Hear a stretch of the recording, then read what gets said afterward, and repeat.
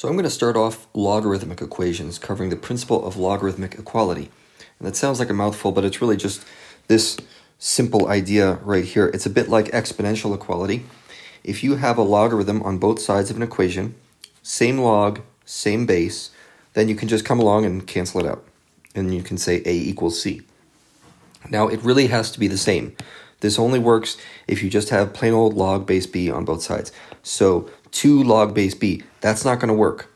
You can't have some number plus log base b and just cross out all the logs. That's not how it works. You really just need logarithm by itself on both sides, and then you can just cancel it out. So we'll do an example of that. In this one, I have log base 3 of some stuff equals log base 3 of some stuff. And because there's nothing else going on in this equation, right? It's just log base 3 on both sides.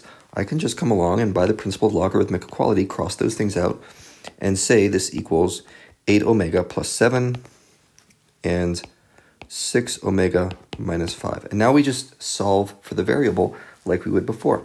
Okay, I'm going to do minus 6 omega from each side. And that gives me 2 omega plus 7 on the left and negative 5 on the right. So we'll subtract 7 from both sides, and we get 2 omega equals negative 12, divide by 2, and you get omega equals negative 6. Okay.